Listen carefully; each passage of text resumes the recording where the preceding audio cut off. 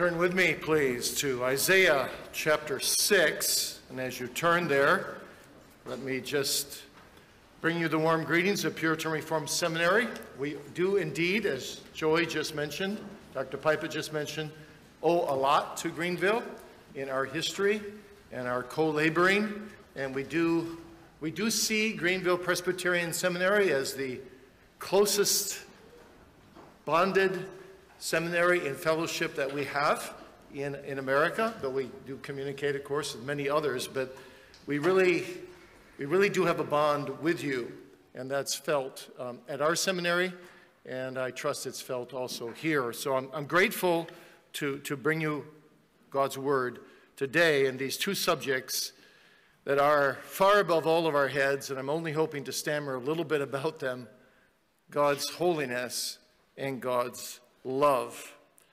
Hear the word of God from Isaiah 6, verses 1 through 8. In the year that King Uzziah died, I saw also the Lord sitting upon a throne, high and lifted up, and his train filled the temple. Above it stood the seraphim. Each one had 6 wings. With twain he covered his face, and with twain he covered his feet, and with twain he did fly.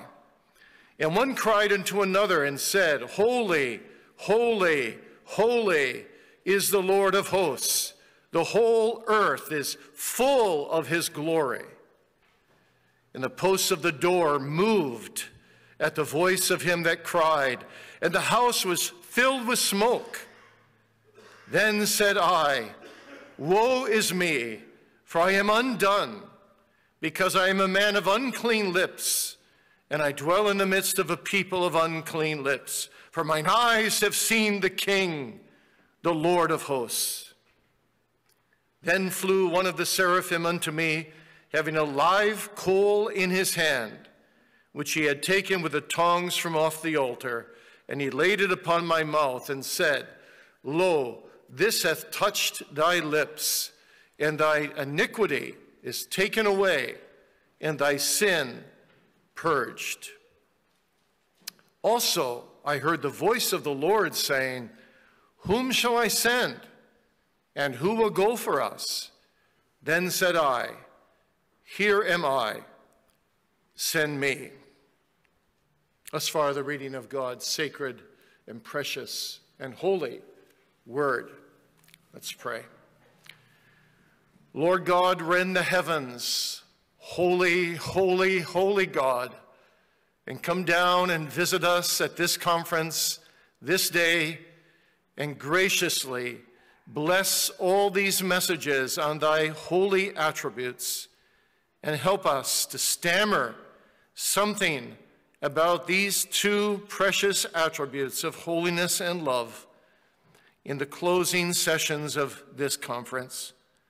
O God, may we worship thee in spirit and in truth, and love thee, and be known of thee, and be loved by thee with the same love with which thou hast loved thy only begotten Son, some of that same love, as thou thyself hast prayed, Lord Jesus, in thy great high priestly prayer of John 17. So help us now and bless us and be near to us. And may we leave this conference filled with a sense of the glory and the beauty and the holiness and the love and the wisdom and, well, the whole panorama of the attributes of thy great being. O God, help us to bow in the dust and crown thee Lord of all. To say with Samuel Rutherford, I know not which divine person I love the most, but this I know, I love each of them, and I need them all. We thank thee, Father, Son, and Holy Spirit, for thy wondrous being, thy glorious essence, thy three persons, and thy every attribute, all wrapped in one, in thee. In Jesus' name, amen.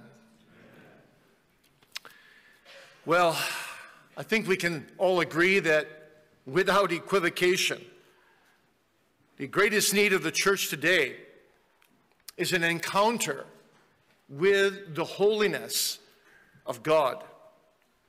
What we desperately need is not merely a renewed understanding of his holiness, that too, but an actual reckoning with him in the majesty, the purity, and the grace of his holiness. Now, theologians, reformers, Puritans have all recognized that there are a variety of glorious dimensions to the holiness of God. A. Hodge said, "The holiness of God is not to be conceived of as merely one attribute among others. It's rather a general term representing the conception of his consummate perfection and total glory." And Hodge goes on to say, "which is transcendently august and venerable majesty in his moral purity." And of course, that just resonates with the biblical testimony everywhere in Scripture that God is transcendently holy, as well as holy in his moral perfection. And both of these aspects can be seen clearly in Isaiah chapter 6. And so I'm going to use this passage as our guide, and I want to look at this glorious subject, or stammer a little bit about it, in three dimensions. First, its majesty. Second, holiness of God in its purity, moral purity. And then thirdly, the holiness of God in its grace to us and our need for holiness as a result of God's holiness manifest to us. So God's holiness in its majesty, its purity, and its grace. Well, the climactic Old Testament revelation of God's holiness certainly appears in Isaiah's vision in chapter 6. Actually, the whole Bible is speaking of God's holiness everywhere. We think of holiness as something that means to make holy or to be holy when it comes to us. When it comes to us, we think of negatively to be separate from sin, and positively to be consecrated and dedicated to God and conformed to Christ. But what we often don't realize is that the holiness of God is the center of Scripture in many dimensions. When we think of holiness, we should think first of all of God, not of our sanctification. The Bible actually speaks more of God's holiness than of ours. And God's holiness, the Bible tells us, is the very essence of his being. Isaiah alone calls God the Holy One 26 times. Holy is prefixed to God's name, not only in terms of the Holy Spirit, but to God in general, in the three persons, more than any other attribute. Holiness is his permanent crown, his glory, his beauty. Jonathan Edwards says, if it is possible to understand it, that God's holiness is more than a mere attribute of God. It's the sum of all his attributes. It's the outshining of all that God is. I was once standing on the shore of an ocean just as the sun was rising and the waves were coming in, pretty big waves, but at the top of every wave there was this pure white light across the entire wave. And it just struck me at that moment. This is like God's holiness. It's the capstone of every attribute he has. And it comes at us in Scripture, wave after wave, in his purity, its brightness, its whiteness. It designates God's separateness from his entire creation, his apartness in the very first place, but also his moral perfection, his absolute purity, his total absence from all sin. And it teaches us, secondly, the importance of approaching God with holy sacrifice that involves the shedding of blood. There's no way in the Old Testament to approach God without blood. There's no way in the New Testament to approach God without the blood of his Son. And the beauty of God's holiness is that he is so holy, he has found a way in his Son that we can approach him through the bloodshedding, through the cross of Calvary. And that ought to just humble us, brothers and sisters, in the dust before God, that there's a way to approach a holy, holy God through Jesus. Thomas Goodwin had an incredible experience in his life when he said that through the blood of Christ, he was enabled, as it were, to sit among the three persons of the Trinity and to be overwhelmed by their communion with him in holiness and in grace for the sake of the blood of Christ. Well, this is something that Isaiah saw. He saw it in Isaiah 53, of course, preeminently. That chapter of which Augustine said, methinks Isaiah was the fifth gospel writer, as if he lived right by the cross. Isaiah here, though, in Isaiah 6, sees the Lord holy, lifted up on an exalted throne, transcendent in regal majesty, supreme over the affairs of men, worshipped by the hosts of heaven. Oh, how majestic, how sovereign, how great is the holiness of God in Isaiah chapter 6.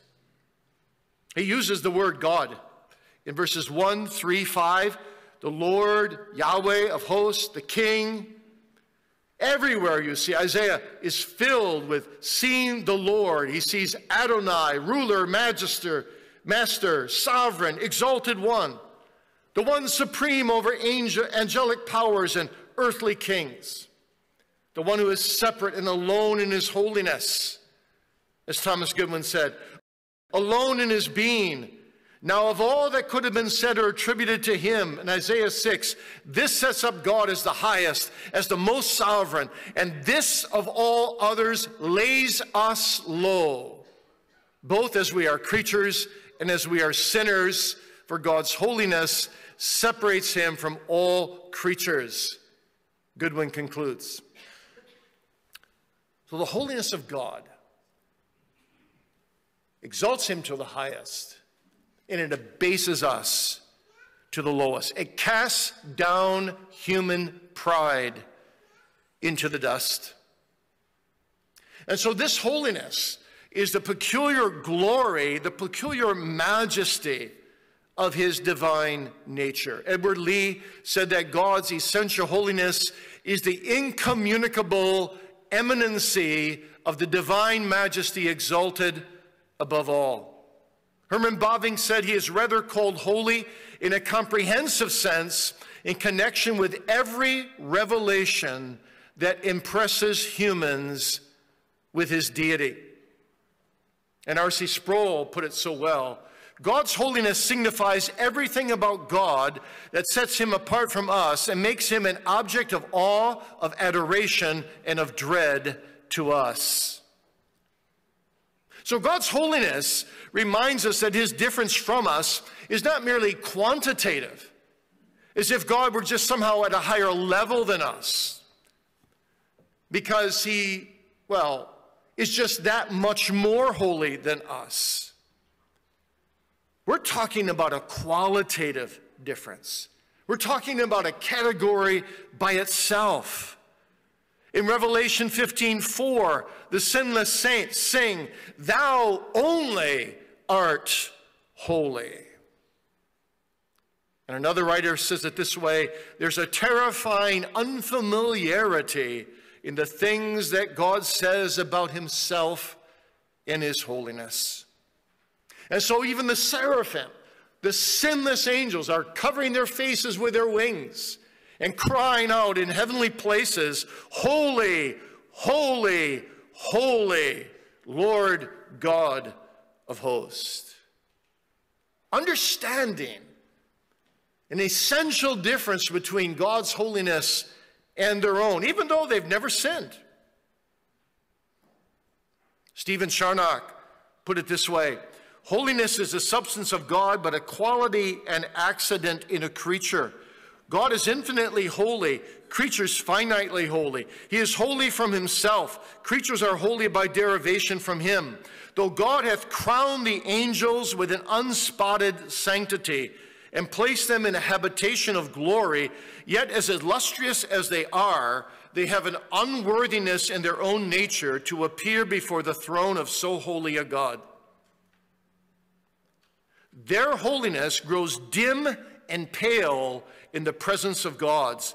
Their holiness, angelic holiness, is but a weak shadow of the divine purity, whose light is so glorious that it makes them cover their faces out of weakness to behold it, and cover their feet out of shame in themselves. And who are we to be in the presence, sinners, hell-worthy, fallen sons and daughters of Adam, in the presence of this majestic holiness? That holiness of which Thomas Watson said, it is the sparkling jewel of God's diadem. Yes, God is majestically holy. And everywhere in Scripture, this majestic holiness is connected, correlates with his glory and his beauty. Seeing his beauty, his glorious beauty, causes us to be irresistibly attracted to his holiness, even though we stand in awe of it, so that we desire above all to reflect in some small way his image in true righteousness and holiness, as Paul says in Ephesians 4:24. And so the very highest task of theology is not just an intellectual striving to grasp something of this holiness, but it's the contemplation of God, gazing upon him through his own self-revelation in the Scriptures, and being beautified by that contemplation of this infinitely beautiful God in his glorious holiness. You know, it struck me. I was in the Netherlands once and preached through a translator about the beauty of God in a sermon, and a minister walked into the session room directly after the sermon, and he shook my hand and he said, "Thank you for preaching about the beauty of God." And then he added this: "There are far too few sermons on that subject." And it really struck me when he said that. You know, David said, "One thing have I desired of the Lord, that I will seek after, that I may behold the beauty of the Lord in his temple." That's a great thing for a believer, to see God as beautiful in his holy glory, to gaze upon him, to encounter him in his holy presence. This is what Isaiah has here. And that holiness, you see, just goes so far beyond our intellectual yearnings and graspings and seekings, but it lays hold of us so that we just fall in worship before Almighty God, fall in awe and dread, and are fascinated and entranced by the Holy One. And it moves us to cover our faces, to lie down in our shame and nakedness before this holy God, evidencing both dread and delight at the same time. And this high view of God, you see, in his glorious holiness, makes us have a profound view of sin, as the Puritans would say, and a high esteem for worship. Like Ambrosi said to Bozo in his great classic, Why God, Man? Bozo, your problem is you have such a low view of God because you have a low view of sin.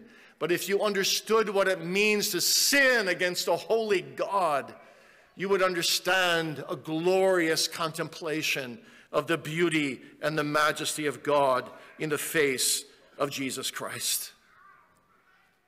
And so as the Puritans put it, if we lose sight of God's holiness, we will lose fervor and childlike fear in our worship. Joy Piper put it well when he said we worship him because of who he is. One of the reasons, therefore, our worship totters on the edge of irrelevance is because we do not come into God's presence aware of who he is. God is majestically holy. The seraphim Isaiah speaks of, you see, are like bright lights in Isaiah 6 to show us this. They're called a flaming fire in Psalm 104, verse 4. They burn with holy fire, burning with holy zeal for the holy God. Their entire being is lit ablaze and taken up with the act of purest worship. And if we get just a glimpse, Rutherford called it blinks and glances of the greatness of our God, we will find that we too are impelled to worship him with our whole mind and soul and heart and strength.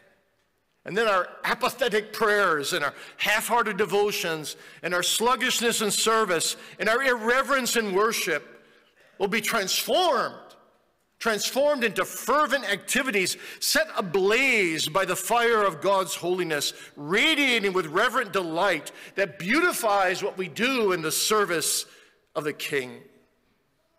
And so the Puritans said our calling in life as believers is to be bright white flames for the glory of our holy, majestic God. But secondly, God's holiness has moral implications, massive moral implications as well.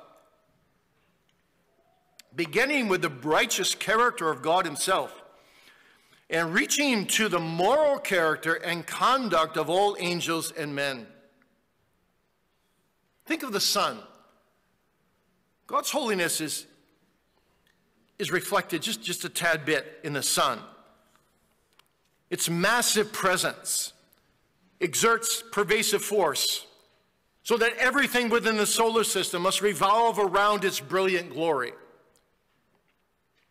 But God's presence is infinitely more pervasive than the sun. Nothing in creation lies beyond or outside of the influence of his holiness. God's holiness in its moral dimensions can best be appreciated if we consider its relationship to three things. First of all, its relationship to his own glory. God's holiness entails his purpose to glorify himself in all that he does, for he alone is the glorious God.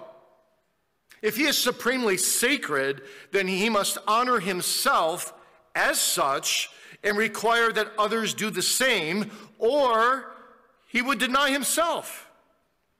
The whole earth, the angel said, the whole earth is full of his glory. Thomas Goodwin said, holiness is that whereby God aims at his own glory. James Ussher said that God's holiness means that he most justly loveth, liketh, and preferreth himself above all. Edward Lee said, God's holiness is that excellency of his nature by which he gives himself unto himself, doing all for himself, and in all, and by all, and above all, aiming at his own pleasure and glory. The Lord commands us to love him with all our hearts, all our souls, and all our strength. But God alone is able to love himself with an infinite love, and thus he alone is infinitely holy in his entire moral character. This is amazing. This goes beyond our comprehension. But this is an important aspect of God's holiness, the perfection of his glorious moral character. He's the Holy One, Habakkuk says, who is of purer eyes than to behold evil and cannot look on iniquity with approval and pleasure. But secondly, his moral holiness is not only related to his own glory, but also it's related to our sin. And Isaiah understands this with painful clarity as this divine vision overwhelms him of God's holiness and then breaks him and threatens to destroy him. So that in verse 5, he recalls his sinfulness and the sinfulness of the people. And he says, I'm a man of unclean lips. I dwell in the midst of a people of unclean lips. Have you ever been there? Have you ever been on your face before God, before his astonishing holiness, crying out, I'm just a sinner, Lord. I'm nothing but sin. I've got a bad record. I've got a bad heart. I'm just a lost sinner, hell-bound, unworthy. I swim in sin like fish swim in water. But when Isaiah is taken up into the atmosphere of heaven, he's like a fish out of water. The sights were terrifying. The sounds were sublime. The very air was dense with the luminescent smoke of the divine presence. But why? Why, you may ask? Does he just talk about his lips? The lips of all things. Well, it's because of the praises of the seraphim, isn't it? Isaiah's unclean lips stand in contrast to the purity and the power of the praises of the heavenly hosts. Their worship was untainted, unhindered by sin, and they could not cease to praise God nonstop. So overwhelmed were they at the sight of his glory. So thunderous was their praise that the very posts of the door were shaken, in verse 4, by the reverberation of the sound. And that shook. It jolted Isaiah to the core of his being. In the sight of that vision, he realized how little regard he had for God, how little he really knew God, how little he had ever praised God as he ought.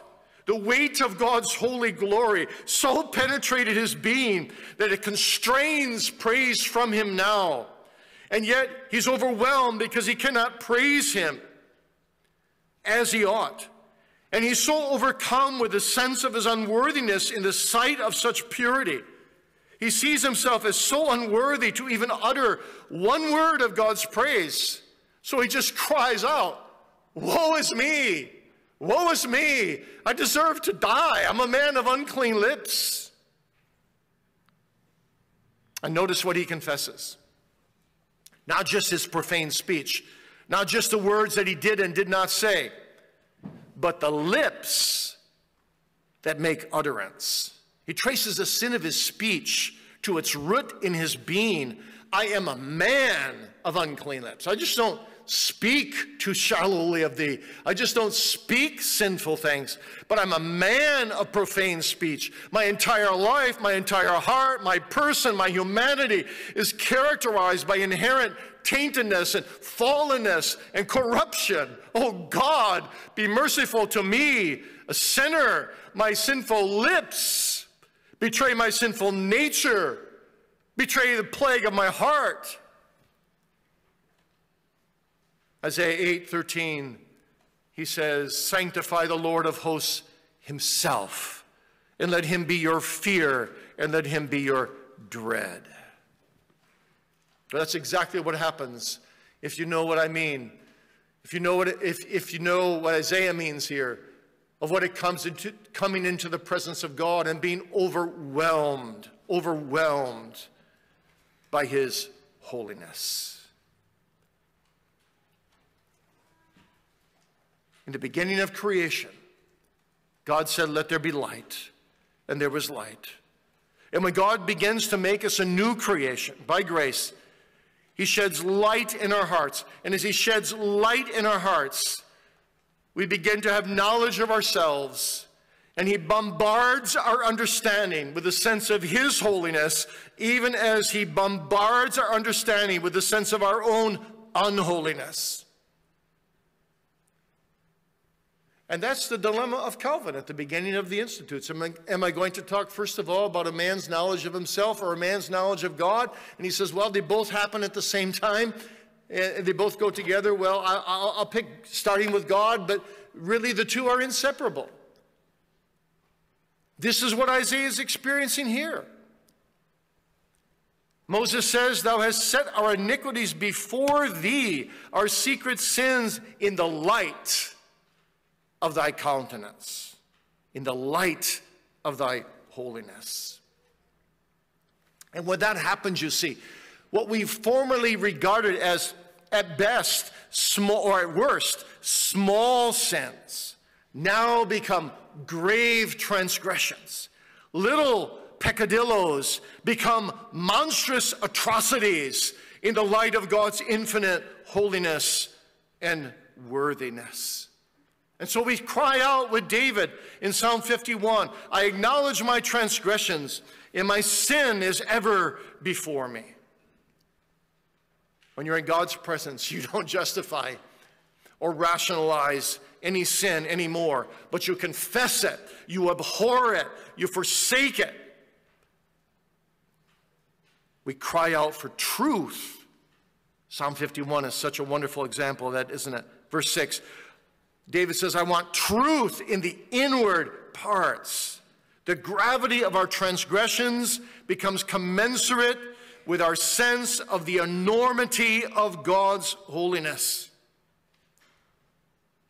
So we need to ask ourselves, what do we know of this humbling work of the Spirit? What do we know of this catching a glimpse of God's holy glory? Has my heart, has your heart ever been pierced and cut asunder by God's penetrating purity? I'm not talking here about just natural conscience pangs, but I'm talking about the piercing of the Spirit sword into the very joints and marrow to expose the thoughts and intentions of the heart in all their impurity in the light of God's holiness. And then the question must be, if you do know what that means, what did you do with it? What did you do with it? Because conviction of sin alone is never salvation or sanctification. Did it make you fly to the righteousness of God in Jesus Christ? Did it make you cling to the blood of Calvary? Did it make you long for his grace and goodness and salvation? Did it set your hearts on seeking him? Well, thirdly, God's moral holiness needs to be considered, not only in terms of his own glory and in terms of our sin, but also in terms of our own holiness. God's moral holiness applied to us through Christ and his atoning blood produces our holiness, which is far from God's, but makes us far different than we once were. Because then God's perfection becomes the standard for our moral character and one of our most important motivations for our religious practice. God's entire moral code flows out of his holiness. That's why the law is perfect and good. Human holiness is wholehearted, whole-minded obedience to God's law. The law of the Lord of hosts is the word of the Holy One of Israel, Isaiah says in chapter 5. And therefore, we must strive, we desire to strive to live as obedient children who do their Father's will, heeding the call, be ye holy, for I am holy. Thomas Watson says it so beautifully. Our holiness consists in our suitableness to God's nature. and in our subjection of our will to his. True holiness means, Lord, take me, consecrate me totally to thyself. Let me be like Caleb. Let me follow thee fully, 24/7, 365. I want to live entirely for thee through sanctification of the Spirit and belief of the truth, as Paul says in 2 Thessalonians 2. And so we pursue holiness, not just because without it no one will see the Lord, Hebrews 12:14, but because we yearn to participate in the holiness of God. We yearn for that day when we will be as holy as he is holy. We yearn for that day when we will be sin-free in Emmanuel's land.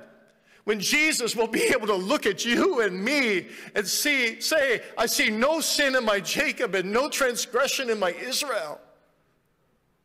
John Owen said, if indwelling sin is not your greatest burden in this life, I seriously doubt if you're a Christian. But oh, to long to be with God forever in that perfect state where I just won't get blinks and glances of communion with him, but I will be able to gaze upon his face, world without end, and never have to look away, never feel a sense of shame again, but be completely enraptured with that beatific vision of being in the presence of a triune God and glorifying him, sin-free in Emmanuel's land, in utopian marriage with the Son of God. Oh, glorious holiness in everlasting glory.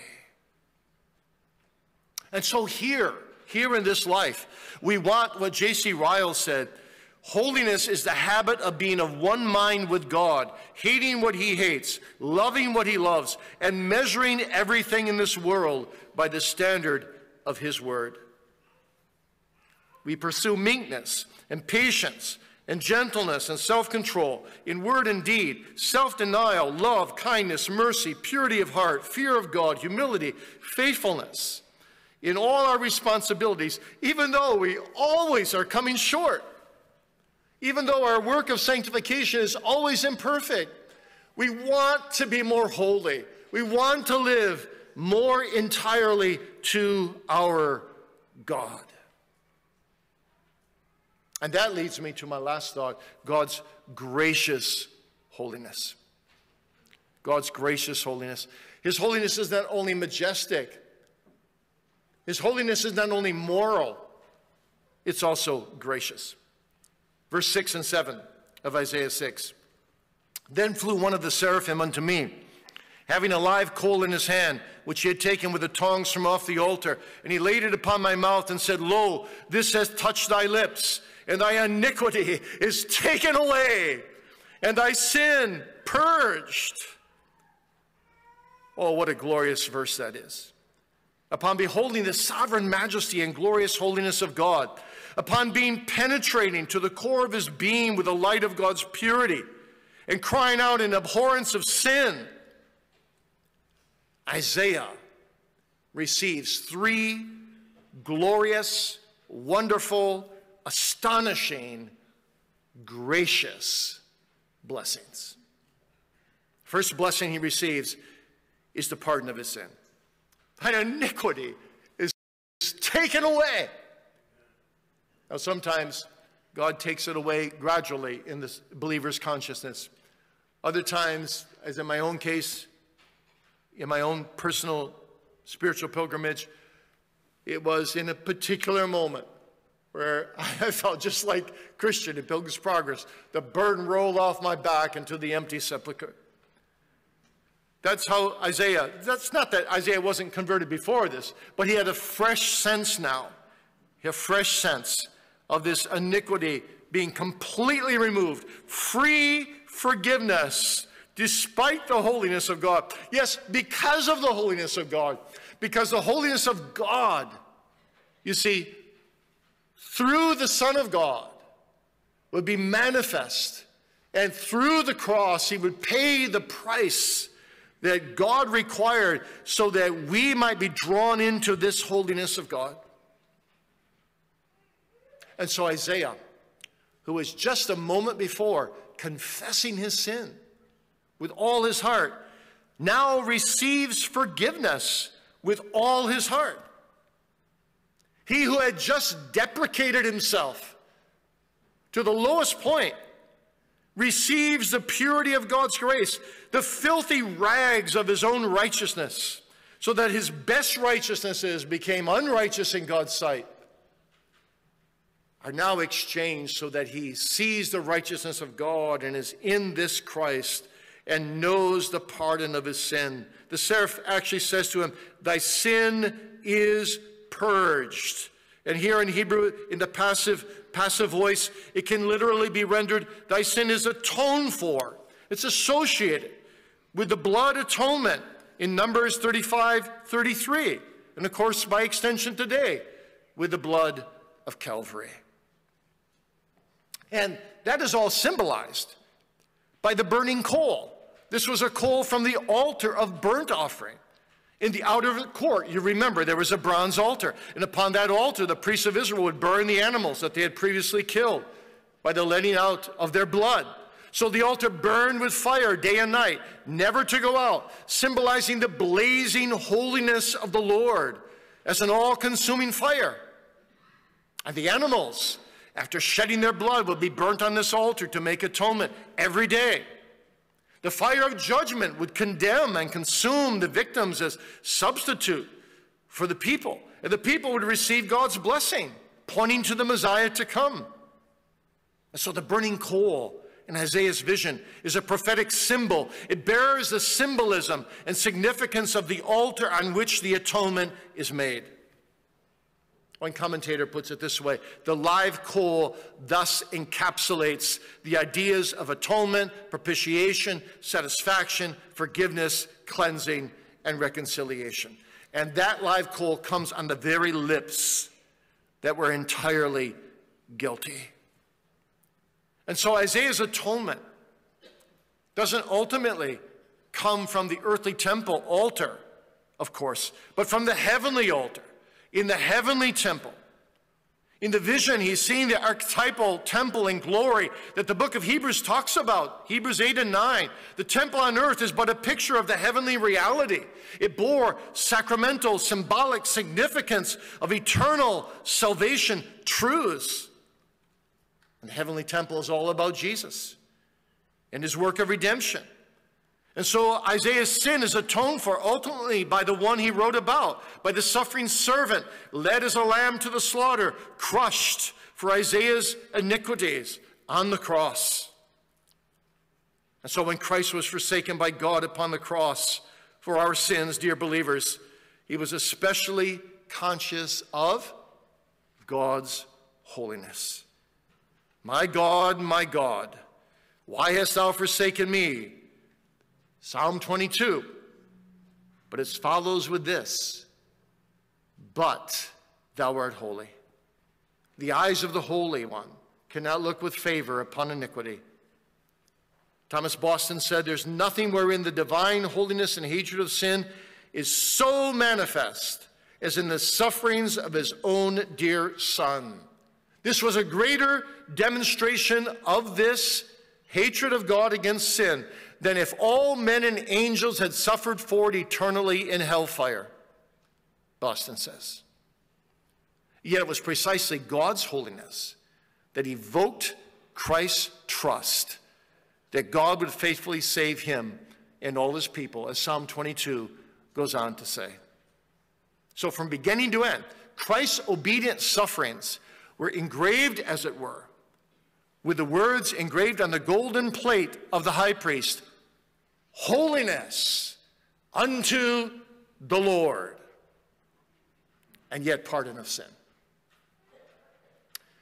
Well, God is gracious not only in pardon of sin to Isaiah, but the second thing Isaiah received was purging, purification, cleansing, sanctification. The coal symbolized the atonement made on the altar, but it was also a live coal, a burning coal. Fire purifies, and this symbolized the cleansing effect of God's grace in application. Isaiah talks about purging away the filth of the daughters of Zion in chapter 4:4. by the spirit of judgment and by the spirit of burning, he says.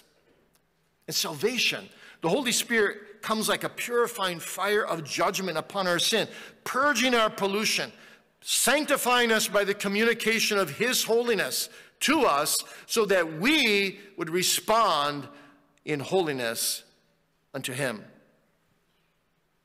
And that's just how salvation works. Everywhere in the Bible, justification always produces sanctification. Pardon always produces purification. Forgiveness always produces cleansing. There's no forgiveness of sin without also experiencing cleansing from sin. We cannot remain filthy and unclean as a people of unclean lips, because God sanctifies our lips to his praise. He sanctifies our hearts to his devotion. He sanctifies our hands to his service. Isaiah here experiences both justification and sanctification. In fact, the third thing he receives is the assurance of pardon. The seraph says, thy iniquity is taken away. It's an assuring, direct pronouncement, a direct testimony, as it were, of the Spirit to his soul, that he may know the joy of his salvation, that the dread and the despair might leave, and that the peace and assurance might flood his soul with a sense of profound relief. And so he cries out immediately, here am I, send me. Oh, when God comes and justifies you and begins that process of sanctification and assures you that you belong to him and he belongs to you, and you can say with a Heidelberger, my only comfort in life and death is that I don't belong to myself, but I belong to Jesus Christ, you will cry out, here am I, send me, use me, Lord. You have the rest of my life, Lord. Take me, use me, take my hands and let them be. Take my eyes, let them be. Take my entire body, my soul, all that I am, and let it be consecrated wholly to thee. Well,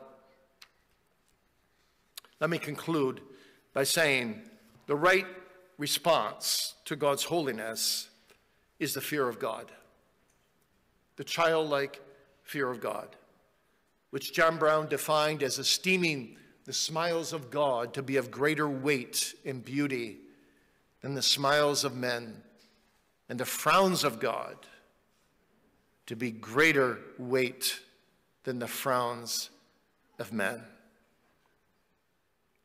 When we stand in the holiness of God, redeemed by the blood of Christ, God becomes big and people become small. And we say with David, in thy fear will I worship toward thy holy temple all the day long. Psalm 5.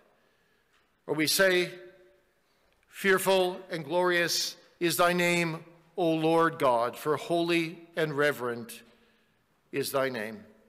And we just want to sanctify God by fearing him, as Bavinck put it. Sinful fear of God drives people from him, but godly fear of God attracts us to him. The holiness of God through Christ so works in the believer that we come to God with childlike fear, and that childlike fear beautifies and vivifies all our theology. And it makes our theology alive inside of us. It makes us reverence God so that we never joke about him or about his sacred truths, but we stand in awe at his sight. And we stand there humble, bowed down, stripped of pride. As Calvin put it, a Christian who stands before the cross of Calvary or the Father's right hand, who is filled with pride, is an oxymoron. You just can't be in the presence of this holy God and be filled with pride. What have you that you have not received? And if you've received it, wherefore do you boast? You just simply want to say, Lord, help me to fear thee all my life. Help me to hate sin all my life. Help me to love the beauty of thy holiness all my life. And come, Lord Jesus, come quickly and make me totally holy, that I no more have to cry out the good that I find myself not doing, and the evil that I do not wish to do, I find myself doing. O wretched man that I am. Oh, I long for the day when I will fear God perfectly in glory forever. John Murray said that the core of the fear of God is the controlling sense of the majesty and holiness of God in the believer's life. That's it. That's it. You see, then our theology takes up the whole man, the mind, the will, the affections, the heart. Calvin said, the name of God is called holy because it is entitled to the highest reverence from us. And whenever the name of God is mentioned, it ought immediately to remind us of his adorable majesty. We dare not neglect God's holiness or the reverence that it inspires, for the fear of God is essential to Christ-centered spirituality. John Murray went on to say, the church walks in the fear of the Lord because the Spirit of Christ indwells, fills, directs, and rests upon the church. And the Spirit of Christ is the spirit of the fear of the Lord. This makes God to be a fountain of life for us. And it pours out energy in us to do our duty. The fear of God is the soul of godliness. So is your worship sluggish? Is your obedience half-hearted? Do you find yourself easily distracted by worldly desires and anxieties?